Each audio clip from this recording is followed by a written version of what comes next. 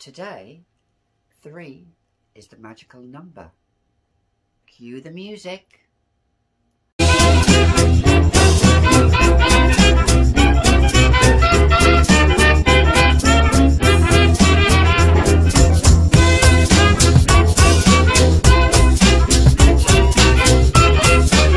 Hi, I'm Gabi and I'm the Fragrantician, and welcome back to another edition.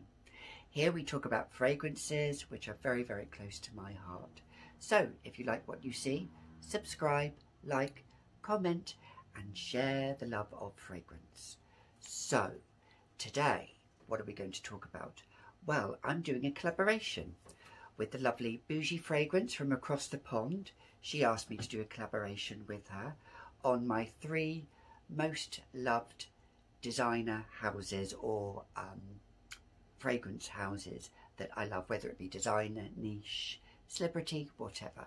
So it so happens that 2 of them are designer and 1 of them isn't, although it could be classed as a designer, but I'll talk about that later. First one, which is very, very close to my heart, is this one by Givenchy, and it's called Haute Couture. This was launched in 2000, and the reason why this has a special place in my heart, because it's now 20 years old and it was the year that I married my husband. So it has very, very strong memories with me. I'm going to spray it. Just spray it on this little card here.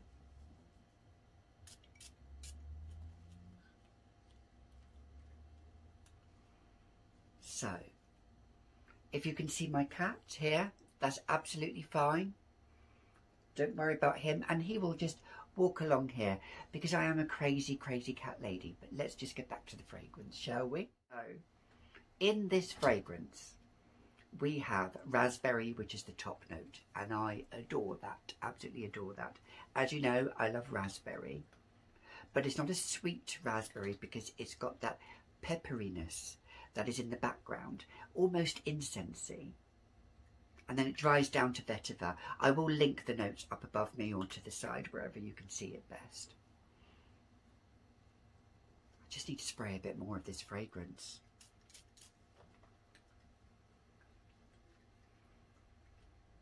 On initial spray, you can smell that raspberry, and then the pepperiness comes through, and it's like burning embers almost. Actually, there's another reviewer on here. I'll put her in the bottom, the link down below. That's Pixie in the notes.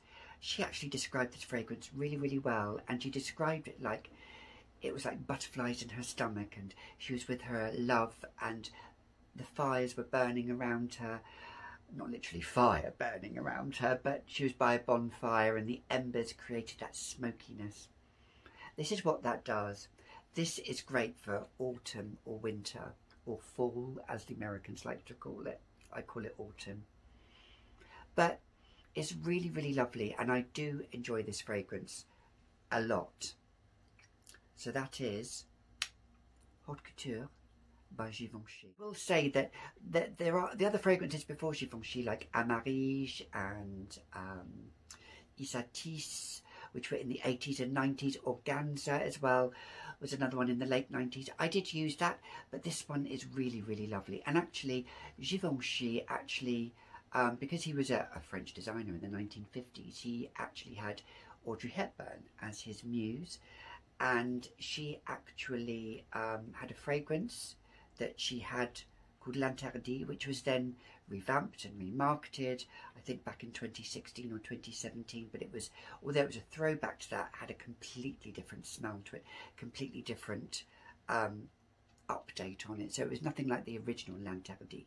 But for me, Haute Couture by Givenchy wins my heart. So, the second fragrance, which is from, some would say maybe it's a designer fragrance, some would say it's not.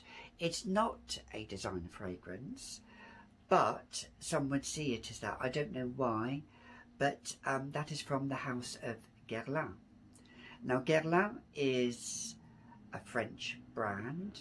It's one of the oldest, if not the oldest, French perfumery house from, I think, could be 150, 200 years ago now.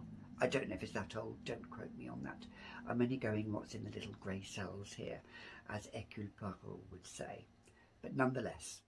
But anyway, Jacques Guerlain, he created his perfume house, but it's now sold on and it's owned by another brand now. I think it's Louis Vuitton, which is another French brand.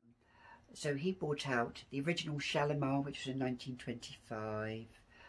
It was a very daring fragrance. It was for the flappers of the 1920s, and it had a story behind it. Actually, a lot of Guerlain fragrances do have a story behind it. Sorry, I've got an itchy nose, so I'm just itching it like you do. I like to keep it real in these videos. What you see is what you get, and this is me. It's the story of Guerlain. So, yeah, so Shalimar was the very first iconic 1925 fragrance. It actually was launched in 1921, but it was under a different name. There was a bit of a lawsuit. It had to be changed. And Guerlain Shalimar was born in 1925. So anyway, fast forward, a lot more forward, to the year 2017, when this little baby was born. Yes, some of you who know me will know that this is my signature fragrance from the house of Guerlain. It is Black Perfecto, La Petite Robe Noire de Guerlain. So it's a flanker of La Petite Robe Noire. I liked the original La Petite Robe Noire. The longevity wasn't good on my skin, and the projection was okay, but to me it had too much of a sour cherry note. This in here, however, this doesn't. I'll spray it. Beautiful bottle, as you can see. It's got the little leather little feel to it at the top here. Love the top here. This is the 100 mils. I do have, believe it or not, 3 other backup bottles. Yes, that is how much I love this fragrance, which are stored out of sunlight, stored correctly, so they will not, well, hopefully go out of date and age perfectly. But anyway, I'm using this, and I'm an oversprayer, so I could get through 100 mils in a couple of months. That's how much I spray. So I'll take the top off. So let's spray this little bad boy, or this little bad girl as I like to call her, because she's a bit of a bad girl. Look at that spray. Gorgeous. For me, when I first smelt this, it was like a chorus of angels. That's the only way I can describe it. You have that cherry note, but it's combined with leather and licorice and patchouli, and it has a sweet almond to it as well, and rose. I'll link the notes up above. But it's that licorice and cherry and leather, which is just, and rose. Those 4 notes, the way it's intermingled and blended, is just music to my ears, and it's music to my soul. It's just the essence of me. And Guerlain, literally, Thierry Vasseur, who was the perfumer behind this, I think he nailed it. I think this fragrance has been discontinued. That's why I did buy several bottles backup of it, and it is dwindling fast. So if you do want to get your hands on it, there are some websites that do have it here in the UK and the US. If you just Google it, you will find it, but it is becoming harder to find. But it's got that leathery note, but it's that slight coldness, but it's got the warmth of the licorice, that sweet licorice, that black dark licorice. Yes, I can envisage a woman in a black jacket, a black leather jacket, wearing this. But I can also see this on casual dates. And for me, I wear it daytime, evening. For me, I'll spray about 10 sprays. Yes, that's how much I spray. Even more if I want to. If I want to choke the room out, I'll choke the room out. But then that's me. But I wear this for me. I don't wear this for anybody else. This is my comforting fragrance. This is my go-to fragrance. This is my ride or die fragrance. And I just love it.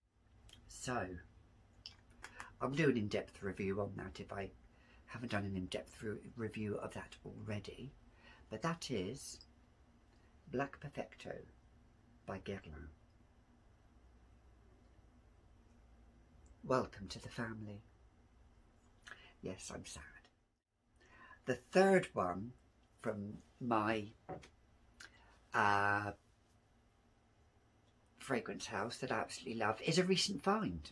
Very, very recent find. Now, I used to wear this fragrance, the other fragrance that I used to wear from this fragrance house, I used to wear it a lot, and I mean a lot, in the 1990s. And it was a patchouli bomb. It still is a patchouli bomb, although it's been reformulated. It has mixed berries. It has chocolate. It has patchouli. Can anybody think what that designer French house might be? If I say it was by a man who was born in 1948 in Strasbourg, this perfume came out in 1992, and it was nothing like anything else on the market. Would you know what it is? Well, it is by none other than Thierry Mugler, Angel. But this isn't the fragrance that I'm going to talk about in this fragrance house. This is what I used to wear. I still do wear, actually, but noses change. And although I do love it, I've got to spray it. Or, okay, I am going to talk a little bit about it because that's what I do. Just spray it here.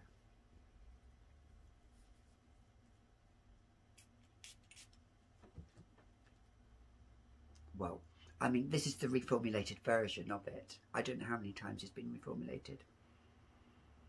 But it's a patchouli bomb. Believe it or not, I have had compliments from this fragrance because it can be polarising. One girl did say to me once, "Oh, that smells just like my childhood." So it's amazing what fragrances can conjure up. But you've got those berries, you've got the fruits, you've got, I think, melon in here. You've got the patchouli in here. I think it's got vanilla. It's got that dark chocolate. It's got that bitterness to it. It's like Angel is a good angel, or is she a bad angel? Well, we all know what category I fall into. I was that girl. Yes, I'm still that girl. And yes, I'll always be that girl. Just ask my husband. Anyway, that's another story. So let me just put that to one side. That's what I used to wear, and that's what I still do wear sometimes, if I want to. If I want to maybe irk some people off, I might wear that. But anyway, the recent find that I had from Thierry Mugler was this baby. Now, I never liked, although I do like now, Alien. I didn't like it when it first came out in 2005. I don't know. My nose then didn't like it. However, recently I got this baby, and I will say that I am literally blown away. Very hard to come by. It's a flanker of the Alien. Came out in 2012. You can still get it, but it's very hard to find now. And there are bottles of this diminishing, but I will show you what I've got here. Yes, none other than Alien Essence Absolue. Yes, now this is Alien on steroids. That's the only way I can describe it. If Alien is a princess, this lady rules, and boy does she rule. So I'm going to spray this. This fragrance, oh my gosh, I kid you not, I'm going to spray it. Now, as you can see on there, don't spray it on clothes because it will stain. I could smell it from here. This, yes, is a jasmine bomb, Sambac jasmine bomb, and it has the amber. and it has the woods, but it has myrrh in it, and it's the myrrh and the incense that vamps up on my skin, and I adore it with a capital A. Oh, I just got an itchy. Oh, it's just making my nose itch. But it's adorable. Well, it's not adorable. That's not the right word for it. It is intoxicating. I've just blown away by it. It is so strong, you literally have to be easy on the trigger. Literally, no more. Well, when I say easy on the trigger, some people might say no more than 1 spray. Well, on me, I would do 3 sprays. Yes, because I'm that kind of girl. But no more than that. If you do any more, you could seriously choke a whole room. This is so strong. Now, this came... I haven't got the box here because... as you know, bougie, like you, I don't keep boxes. So the box came with Thierry Mugler on it. So I know that this is the an unreformulated version. So just look at the colour of it. It looks like aged brandy. It looks like an aged cognac. And I do love the top here. It reminds me of that Raiders of the Lost Ark film. You know, the very last one? When Kate Blanchett was... taken away by the aliens. If you've seen that film and you're a fan of Raiders of the Lost Ark, it had that kind of element of it. So it has that alien element. But I did like Alien, but I love this baby. And it's such a shame she's been discontinued. Because I'm going to use you and abuse you, honey. I literally am. As I breathe, it's just, oh, it's just absolutely gorgeous. It's sumptuous. It's, oh, I'm practically making love to this fragrance. I'm telling you, it's, oh, this could be a date night. This is sultry. Would you wear this to work? Well, I would. But I would. But if you were reserved and you were shy and you didn't want to choke people out, then no, you wouldn't want to wear this. But if I wanted to pee some people off, I would. It's obnoxious, it's arrogant, it's come here but stay at a distance, that kind of fragrance.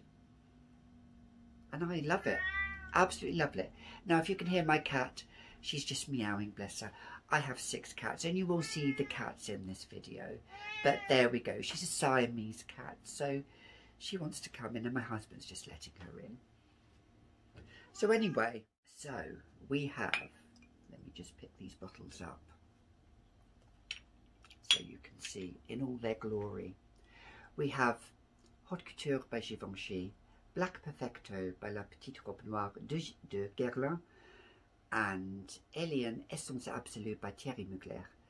And these 3 from these designer houses, from these fashion houses, whatever you want to call them, from these French perfumers, they have stolen my heart. They will always be with me. They will always be probably my top 3 fragrances, and I will do an in-depth review on each of those, and they will be in my other videos.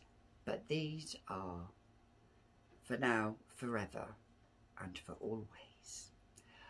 Well, thank you. You've been watching another edition of the Fragrantician. Stay tuned, but don't forget to like, subscribe, comment and share the love with the fragrance family. And if you're weird and wonderful like me, welcome. Bye.